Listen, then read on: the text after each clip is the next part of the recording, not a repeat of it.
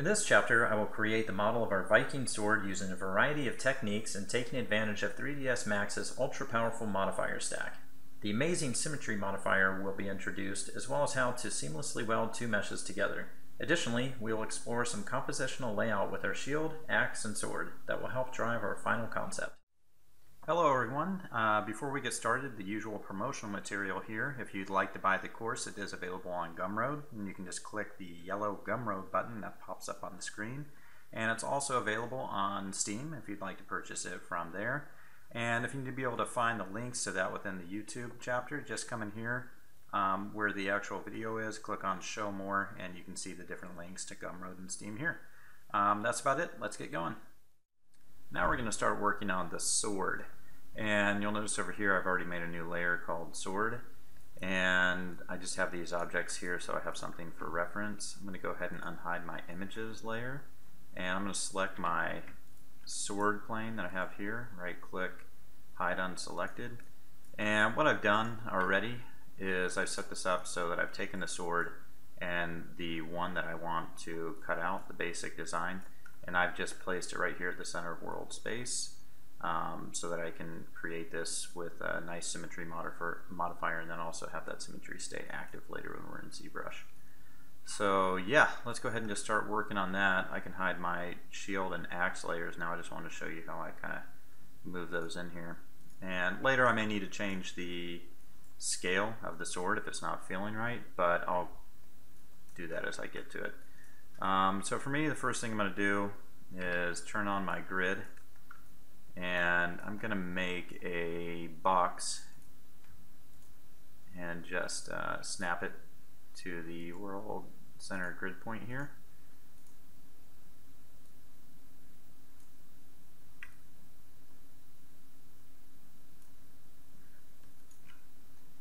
And turn that off. And I know that this is too big, but that's okay. I'm going to take this and scale it down.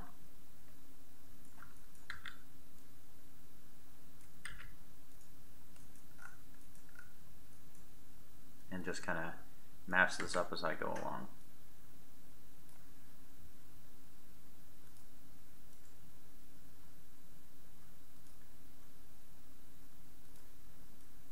I'm going to take this and delete the bottom polys off this, and then I'm just going to throw a quick turbo smooth on this to see what happens. So one thing I like about working with boxes is you get nice topology like this at the top, opposed to when you're working with like a sphere, you get a bunch of points all coming at once. So when you subdivide and sculpt that in ZBrush, it can get a little bit heavy if you're not using Dynamesh. So that's why I want to show you this workflow. And let's go ahead and just play with this a bit. I'm going to go down to the Edit Poly layer and turn this on to show the end result. And also one thing I like to do on the Turbo Smooth is turn on Isolane Display. So now I can come in here and start scaling some of the things for the base. Even up here, I know that the hilt needs to get a little bit smaller.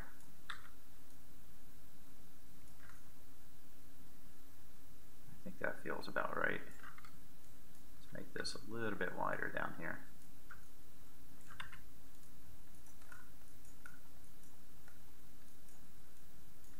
And already we have something that works pretty well. I'm going to go ahead and give this one more subdivision here.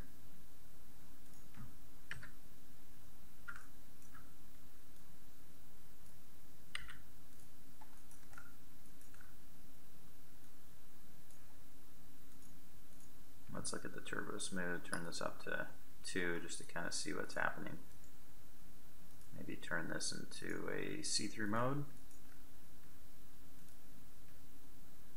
and play around with the proportions just a bit more.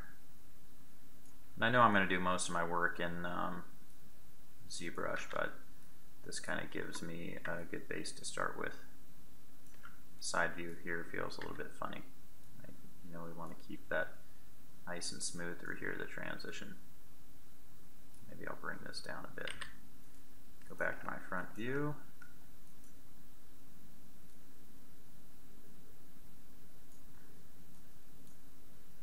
And good shape here.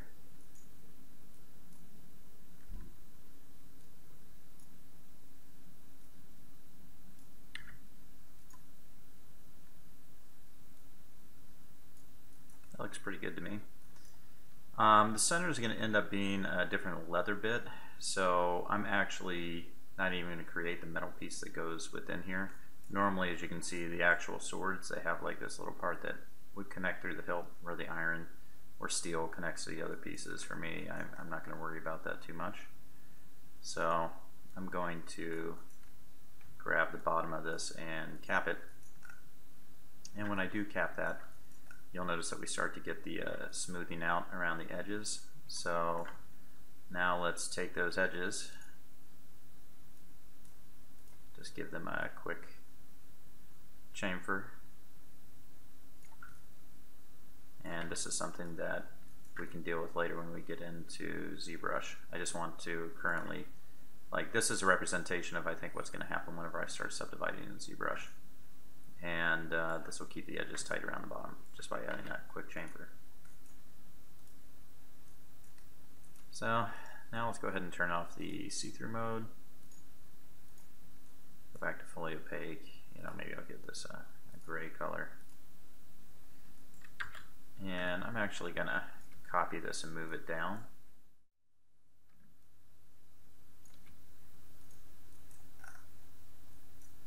And I'm copying this down because I just want to use this same mesh over again since I've already got it.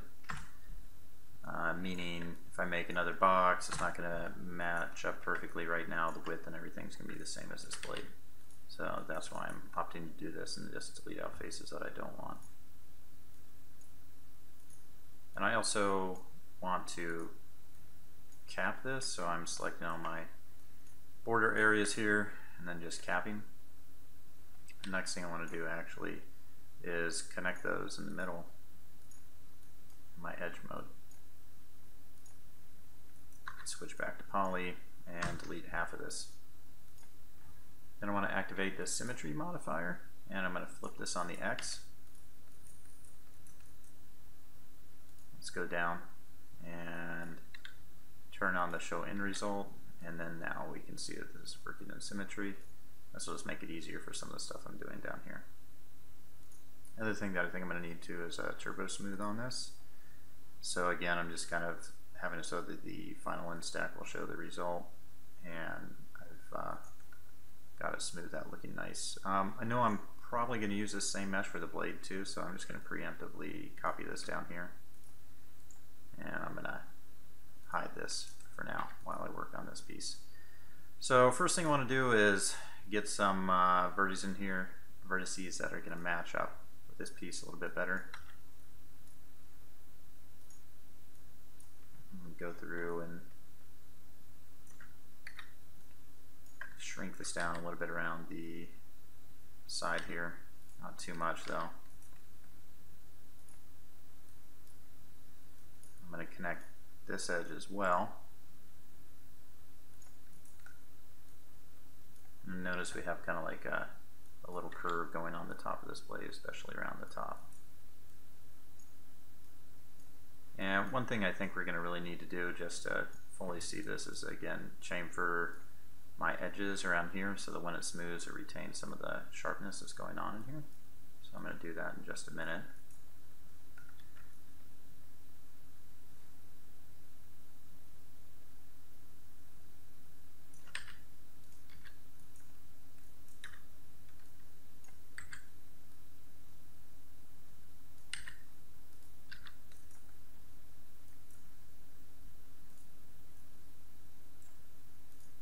Actually put this up one.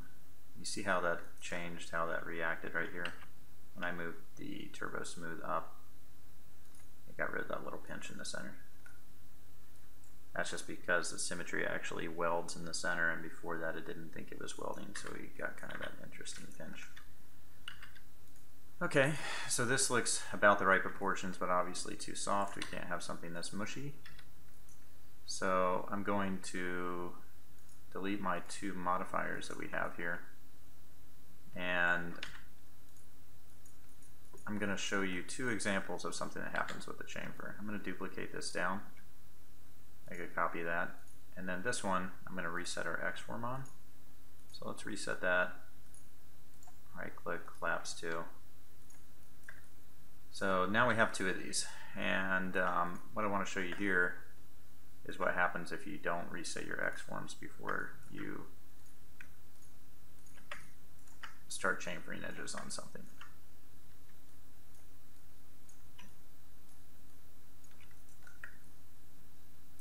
So here, this is one that we've reset an X form. I'm going to chamfer that. If you look around the sides here, feel like everything feels really even and like you would expect.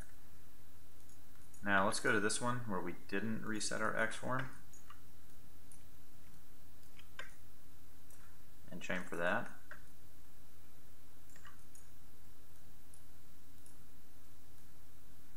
Now you're going to get an undesirable result. See how this one goes much more like a 45-degree angle like you would expect between two 90-degree surfaces if you chamfered something.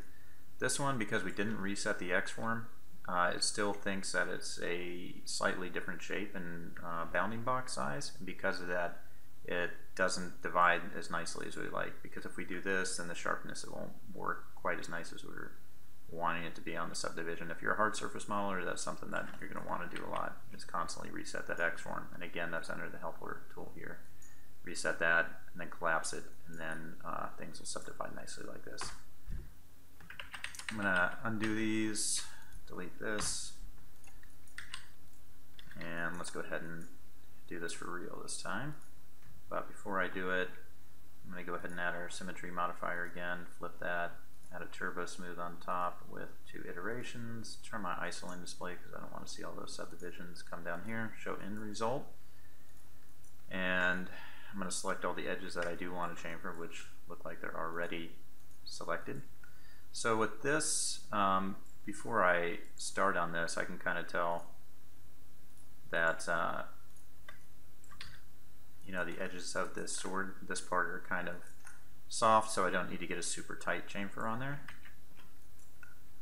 So let's go ahead and turn this to see-through. So as I'm chamfering this, again, anytime I'm doing this stuff, I'm doing it with the expectation of what I want it to do whenever I get into ZBrush. So chamfer, now if we do this, it's going to be, I think, maybe a little too tight. So I'll probably go even a little softer than that, and then we can tighten up later in ZBrush if we want. Actually, maybe I will keep it tight, and then we can soften up. It's easier, I think, to soften it is to tighten the edges. So we'll keep it kind of like that. I think we need to add maybe another division of topology right here just to smooth things out where we get the nice little rounded part. So let's go ahead and do that. We're going to do that by selecting these and then connecting in the center and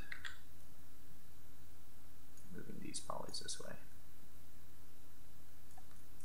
And now we have more of that nice curve going on that you see in the actual sword. Let's just check our top view, make sure that we're not getting out of alignment with top and bottom here.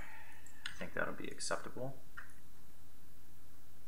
Yeah, that still looks pretty good. So you see that we got kind of a nice taper coming this way, and then coming in here as well, and then the nice smooth cut.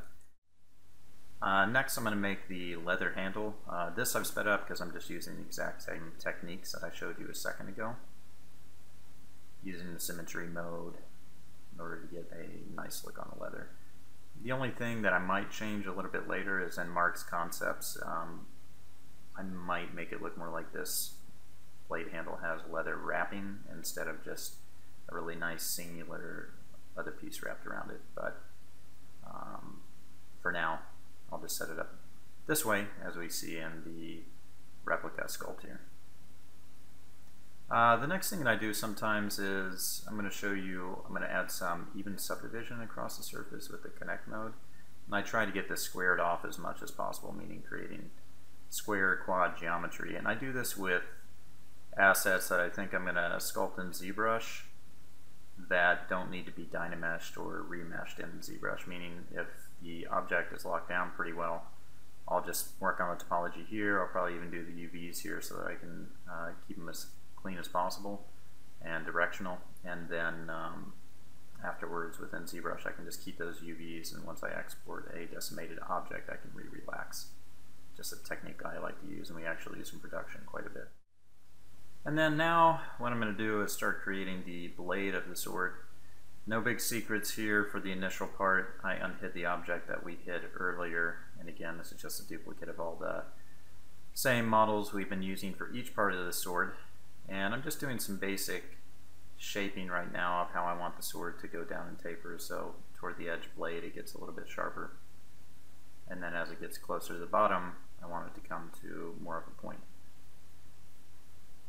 And I'll start extruding some of those bases down, and I do that by deleting those polygons off the bottom first, and then just shift dragging them out while in edge mode, and then now just kind of trying to match up the shape at the end of the sword where you have that extrusion in. So with this I'm going to be using 2 symmetry modifiers in my stack, and this way we can work on just a quarter of the sword but be able to see the entire result of the whole blade. These symmetry modifiers are really awesome. You can do so much with them in 3D Studio Max. This is one of the big reasons I like to use this program. And after that, once I'm in symmetry mode and things are live, I'll go through and start making some additional modifications on edges and points, moving the shapes around until I get something that feels right. Even here you can see me playing with some of the symmetry modifier.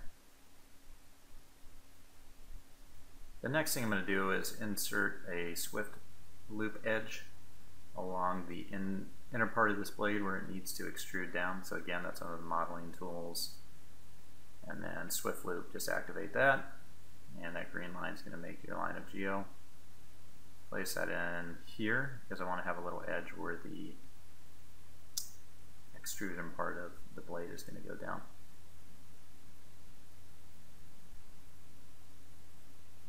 There'll be some interesting topology every now and then whenever you're working in symmetry mode. That usually just means maybe something's not aligned flatly where the symmetry gizmo is. So if you see that, just kind of play around with it and troubleshoot it. Next thing I'm going to do is extrude in the interior portion of the polygon just to make that extrusion a little bit more noticeable where the divot is. And I'm just doing that with the extrude polygon tool and lining that up. Converting my selection to vertex with that right click, convert to vertex or face, whatever selection you want to use. And I'll just move some of these interior pieces a bit so that it has a nice fall off from the sharp edge that's on the top of the sword first. Top of that little ridge line. And now I'm going to invert my polygon selection, and then that additional line of polys right in there in the middle, I delete those out because I don't want those in there. Otherwise I would create a line in the center.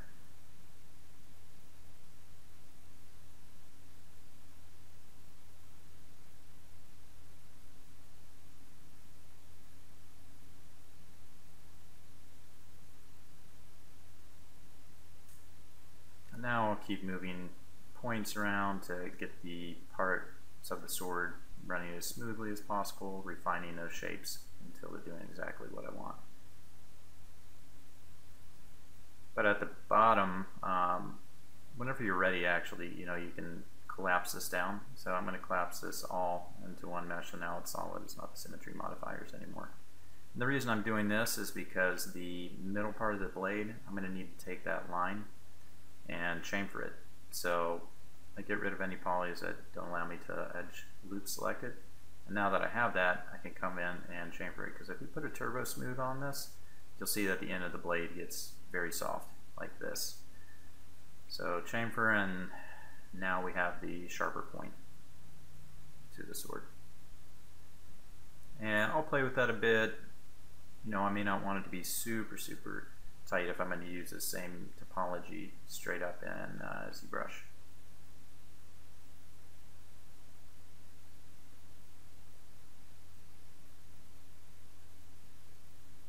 And after that, all I do is I just kind of go through and, as I've been doing with other parts, refine the shapes until I get the exact look that I want for the sword.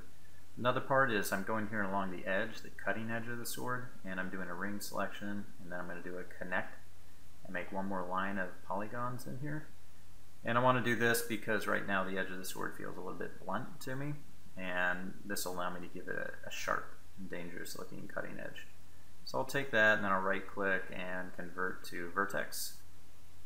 And then now I can go to a front view mode and do some non-uniform scaling to make the cutting part of the blade look really nice and sharp. You just have to be careful not to pull it out too far.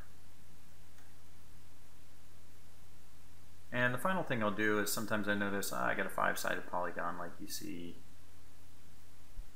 right here, and if I see that, I'll go through and just manually collapse those points because I don't want any 5-sided faces on here. And since we're talking about topology, I want to show you a pretty cool tool from the graphite modeling tools for selecting how many faces you have on a polygon. I'm going to turn off this turbo smooth. I'm going to go into my edit poly selection mode here. And up here on the graphite modeling tools, if you look over here on the far right, sides, number of polygon size, and which face is selection, this is great. You can use this to see if you have any 5-sided faces on your piece. So if you do this and then you hit this select button, if I did have any 5-sided faces, it would highlight them. So for example, if I show 4-sided faces and select, you can see here that it shows me all the 4-sided faces that I have. So I usually do this in order to get the cleanest topology on a mesh. I don't like to send 5-sided faces into ZBrush if I'm going to sculpt without dynameshing. So definitely check out that tool if you haven't used it. So now what I want to do is actually weld the blade into the sword hilt. If we look at the reference image below here, you'll notice that these are actually connected together. I'm imagining they probably just soldered those together and they were different pieces of metal back in the Viking era. But for the purposes of the sculpt, I want this to be a clean connection. Again, I'm not going to just do what I could simply do with Dynamesh and ZBrush because I'm going to set this thing up for subdivision, actually give it UVs and nice topology before I even send it over, so I have a lot of control over it. So the best thing for me to do is not really affect the sword blade because I want to keep that precise. So again, I'm going to grab this piece and turn this into a symmetry mode style type work. And at that point I can start kind of cutting into everything.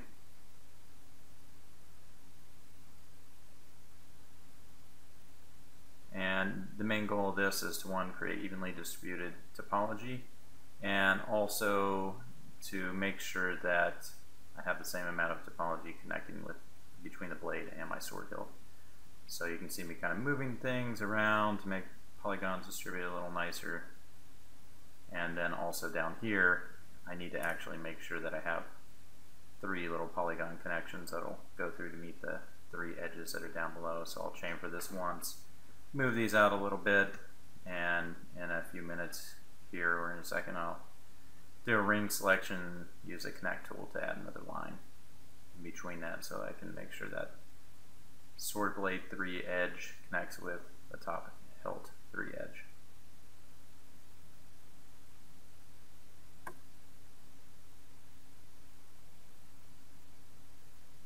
And now what I'm doing is I'm actually going to start cutting in where I want the sword blade to meet the hilt. And I don't want it to come out super far, I want it to feel tight. That's why I'm cutting this in around the same shape as the sword. And then I do an even closer cut in. That'll be right by the blade. And this is where I'm going to eventually weld these together.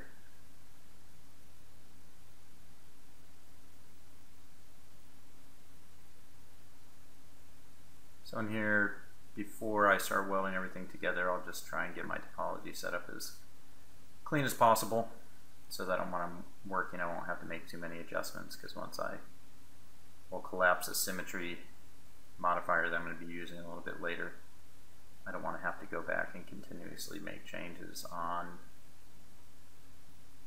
all sides of a mesh that I could have done if I would have been smartly using it in the symmetry mode.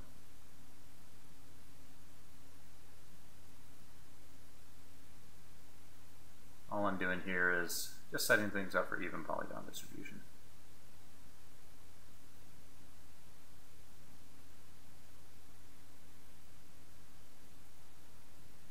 Now adding, checking some things with the symmetry, moving that around, adding a couple more adjustments with my topology to even out the distribution.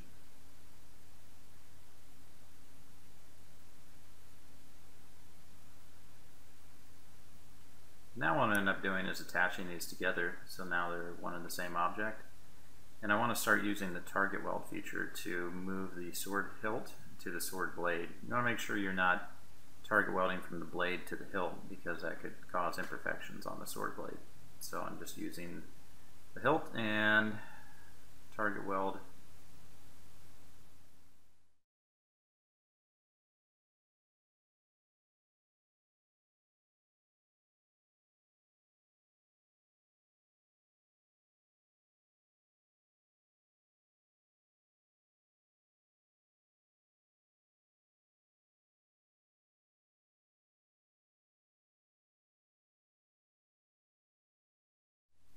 So next what I'm going to check is just throw a turbo smooth on this, and you can see the edges don't work properly with the blade where it met the hilt.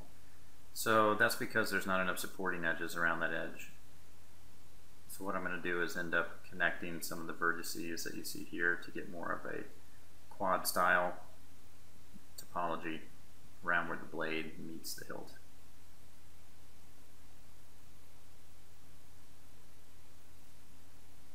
And while I'm doing it, I'm also adding some additional lines of geo onto my sword hilt for some evenly distributed polygons.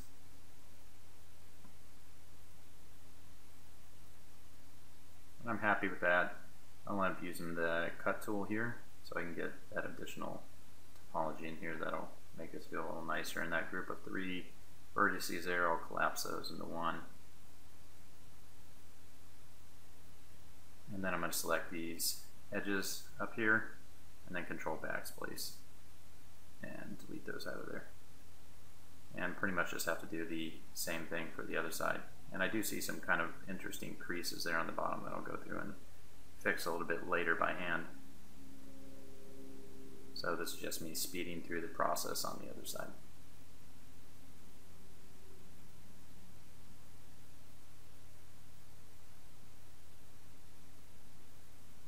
And then heaping up some of that weird pinching we saw on the bottom. And from this point on, what I want to do is make the polygon distribution a little bit more even on my sword, so I'm just adding more spans across everything. And I'm doing this because when I subdivide all this in ZBrush, it'll give me a good amount of topology to work with as I'm subdividing to make sure that I get lots of density all over the place and not just in some of the sharper areas. And the sword is going to be a little bit different than some of the other assets I'm creating for the scene, because a sword I want to be doing symmetry sculpting, then also I want to have all my UVs done for my sword to start with, and place some interesting designs on UVs that I'll use as alpha maps within ZBrush. That's why I'm taking the extra time and effort to do this right now. And here at the end, just kind of get my organization set up, maybe my sword, that kind of thing.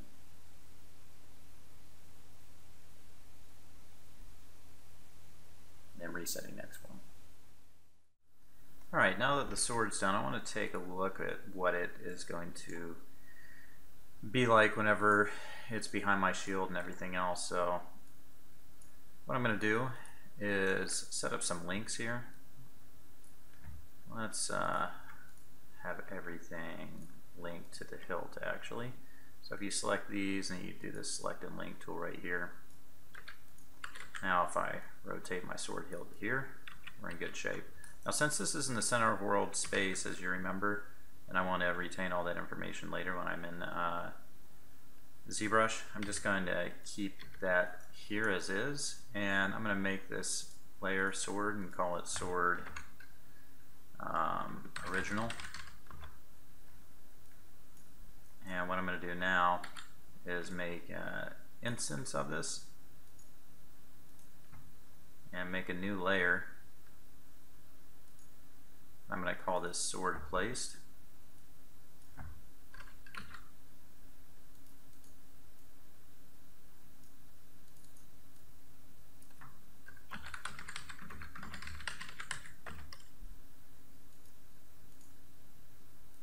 hide that one.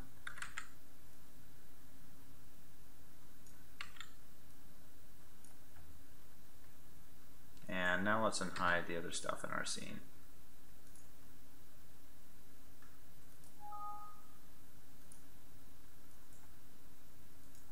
I'm saying hide all, yes. And I'm going to hide these image planes for the moment. I'm going to hide the original sword. Turn off this grid. Come in here and start placing my sword.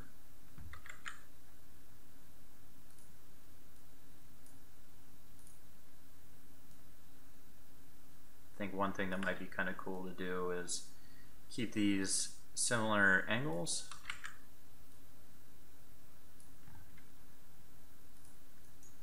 So I'm just going to do this and then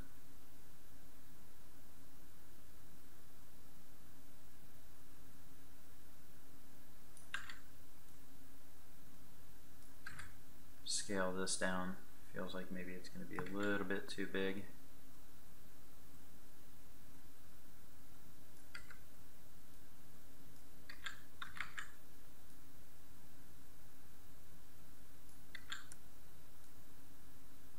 This is where the composition starts to feel a little bit funny, like I'll have to play around with the axe and the sword a bit.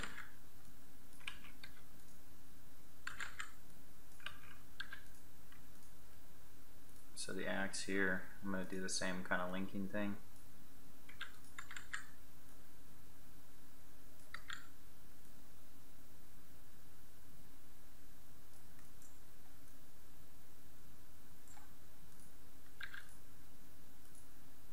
Go back to this and adjust that a little bit.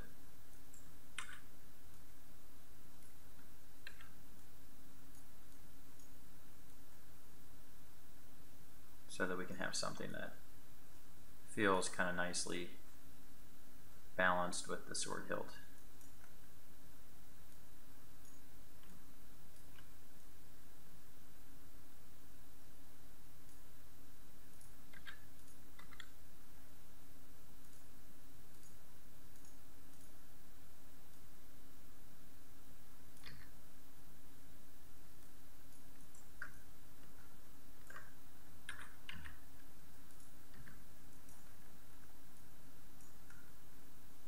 It's feeling almost right.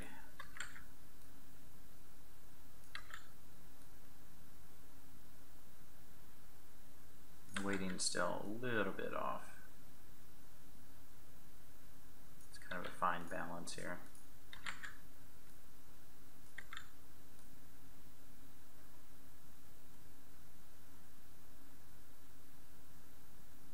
Already that feels kind of good to me.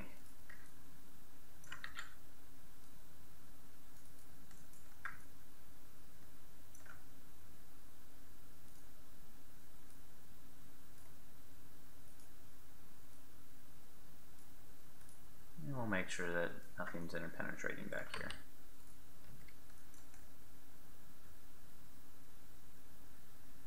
Feels a little bit heavy on this side with the axe, but that's okay. I mean, the other thing we could do is try rotating this 180 degrees and do this.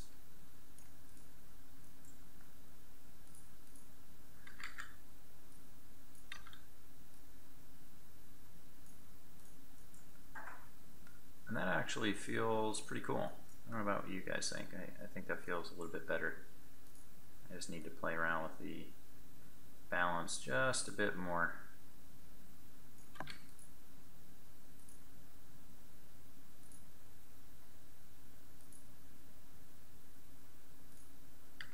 think I'm going to just scale this up a tiny bit more.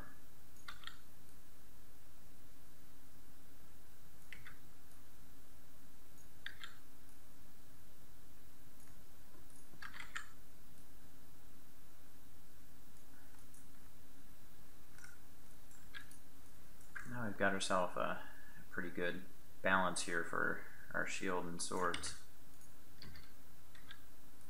I notice that I've left some stuff back here. Object primitives as properties incorrectly. Okay, cool. So next, let's go ahead and play with the helmet a little bit. Thanks everyone for watching part 3. I hope you join me again next week for part 4, where we will look at the final concept in Photoshop and discuss how I used a combination of 3D modeling with photo bashing from reference images to come up with a cool design.